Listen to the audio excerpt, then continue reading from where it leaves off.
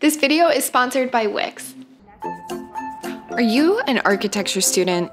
Did you formerly have no life in the middle of the semester? Well, perhaps now you have a bunch of free time, so now is a great time for you to kind of get your life together and start thinking about putting together an online portfolio using Wix. That's right, Wix. Get off the couch, stop eating your fridge out, and stop trying to make your magic career happen because honestly, it's not gonna happen, Nat. And if you don't trust VoiceOver Nat, just listen to some other testimonials from Wix users. Now that the summer's here, I had nothing better to do than to build my website. After I built my website, I sent it to my grandmom and she loved it. I am just so happy and grateful that I found Wix. Hey guys, it is your girl Nat here. This tutorial is going to be how to make an online portfolio with your own personal website. This website tutorial is really ideal for any architect or architecture student, but also I can see any artist or photographer or any creative out there really using this key information. So today's video, I am going to bring you along as I made and built my own website. I first want to talk about the importance of having your own website. Now, the reason why I have always advocated for online portfolios is that when you apply for a job, you aren't really going to be sending your future employer a actual physical portfolio. And also, anytime your school, let's say you're an architecture student and you get published on the school's website and they love your stuff, chances are they're actually going to Google your name. You'd be surprised how often it happens. So having your own website, first of all, identifies you as somebody who wants to be an architect if you aren't already. And two, it's never too early to start branding yourself because we are in a field that's very visual and it's hard to really throw up a resume on LinkedIn and call it a day. You can just use your full name as the website URL. You can buy a domain with Wix as well. I'll leave a link down below for you to sign up. Without further ado, we'll hop right into it and I'll explain everything as I'm working through it. Now, if you have never built a website before, don't freak out. The integrated software on the website builder is just absolutely insane. If you want to do something graphic, you can do it. If you want to animate text like fading in or like your images can scroll in a really nice and dynamic way to keep your website looking very fresh and modern, you can do that. And that is just chef's kiss, right? So after using my link below to go to Wix, you are going to start by signing up. You can use your Facebook or Gmail or just sign up using your other email. Next, you are going to see a little questionnaire that you can fill out. I'm just looking for a portfolio. So I found an architecture portfolio, selected that. Because I am a future architect, that is exactly what I was looking for, an online portfolio. There are a bunch of different options here that you can select and browse through. I'll have a second video up about how to make a blog and an e-commerce site, so keep on the lookout for that. This survey best tells Wix what themes to recommend to get your website started, which we'll go over next. So click on the right-hand side. Once you indicate that you are looking for an architecture or art portfolio, Wix will show you a bunch of options that you can select to first start off your website. You also have blank templates that you can select if you prefer to start from scratch too. That's also an option. But for this tutorial, what I did is I selected one of these templates and I edited the theme settings. Now, to do that, there is going to be a toolbar. But before we get into the nitty-gritty of theme editing, I would like to go over all the functions in the toolbar and what you can do.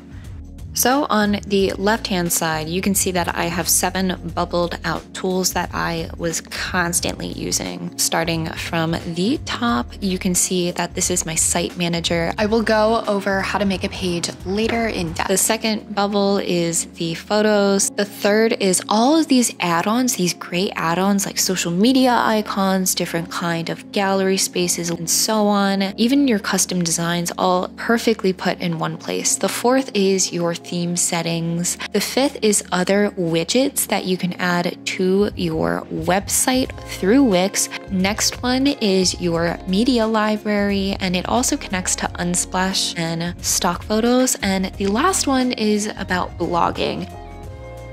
All right, now how do we go about editing the theme? So I'm gonna start by editing my home page, and really what I wanna do is customize my theme so it suits my needs and also speaks for my style. So I first start by adding a strip. I'll go more into strips and their function later when we get into the nitty-gritty of portfolio design, but I add a strip by using the add button on the left-hand side. I add a image that I think is a good cover image. I de-sharpen the image a bit, make it a little bit more transparent, and I'm actually kind of liking the look of it. On top of this, I am going to add some text, just my name and where I went to school, really. So to do that, I'm going to press add text, and I'm going to add a heading. Now, I haven't edited the theme yet, but I'm going to show you how I do that. I don't really like it. It's too scripty for me. So to do an edit text, you go to your theme manager. I really liked this Lato light text. The great thing about using themes and headings is that anytime you make an adjustment in your theme manager, all of your text will adjust in response.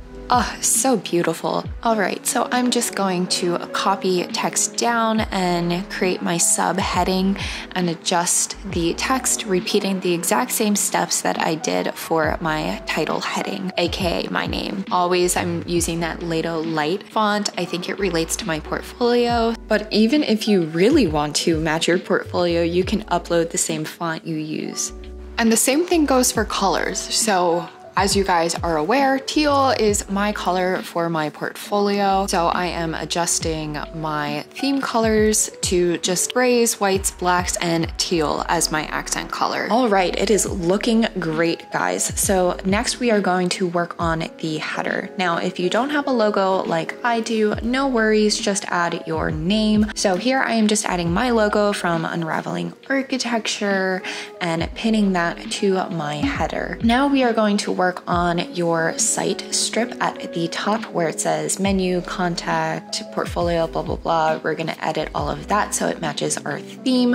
Once again, just repeating all of the steps that we have been doing with the design. Now, the design tool is gonna be in the middle option, and you can customize this or select one of Wix's presets. Honestly, completely up to you. I customized it just to make sure it matches my theme and played around with the spacing options. So also, if you are an architecture student, another thing to do is have your architecture Instagram stuff, and you can create ongoing feed in Wix too. So I also recommend syncing that up. So everything's just uniform. In the top menu bar, you can also link all of your social media accounts there.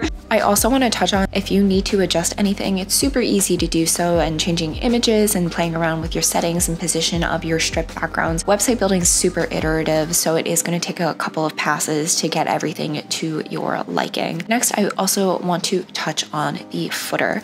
Now, just like the header, the footer is going to be continuous on every site page that you make. So make sure you spend some time designing it and how you like it to look like. I have my social media bar similar to the one I have in my header. I decided to add a decorative line. You don't have to add this, but I kind of liked the aesthetic of it, so I stretched that across my page. And lastly, I had my site navigation bar to the left, and I thought that worked for me, but of course there are a bunch of options and footer designs that you can play around with. For the rest of your homepage, honestly, completely up to you. I added a gallery with Wix, just using the plus gallery, and edited the contents. But honestly, you might want to come back and revisit your homepage. The next part of the tutorial is going to be how to actually add pages and make your online portfolio pages.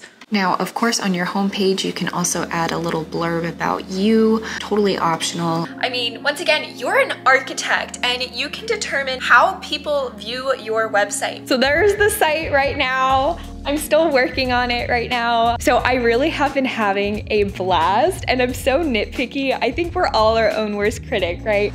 In this part of the tutorial, I'll go through step by step how to actually create a page for your portfolio with Wix. To add a new page, just press that blue button. Wix has a bunch of presets. You can choose a gallery, but I prefer to customize everything. So that's why I opted to press add blank page. To reorder all of your pages that you created in Wix, all you have to do is click and drag the left-hand side and double-click to rename the page. Just so you know, this website builder uses something called strips, and you can change the strip background, and this is something I just did for my online portfolio. I really liked the look of it. I used the media editor, made it less sharp, and added my heading, my title.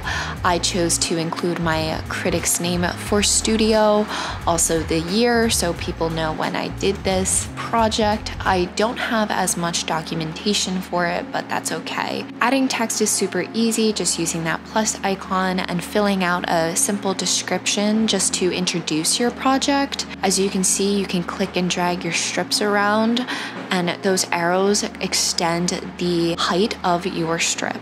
So here you can see I'm inserting my diagram from the media library, and I do want to point out here I do have my snaps on.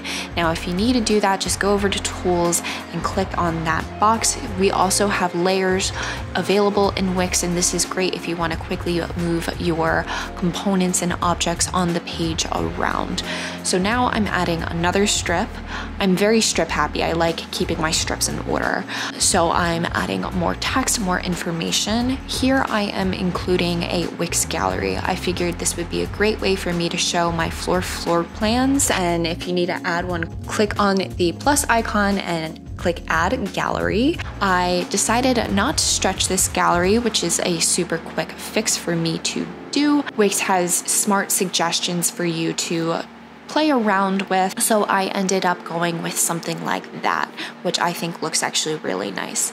Next, I am adding a section drawing, just very simple, you know, plus icon, add image, and adding a little caption for that beneath it. Lastly, I wanted to add my overall image. I attempted to do a strip background, but as you can see, it cropped it kind of funny just because the aspect ratio for this original render wasn't really lining up, so it looked kind of funky to me at least. So what I did instead is I inserted it as I have been inserting my images and adding a cool fade in animation, but I changed the duration so it takes a little bit longer. Also in Wix, you can link certain images to certain pages. So you just press that link icon, I press page, and I link it back to the lab page. So if they're on my home page, they are able to easily access where my microcosmic laboratory documentation is on my website. Then I publish, I make sure the link works,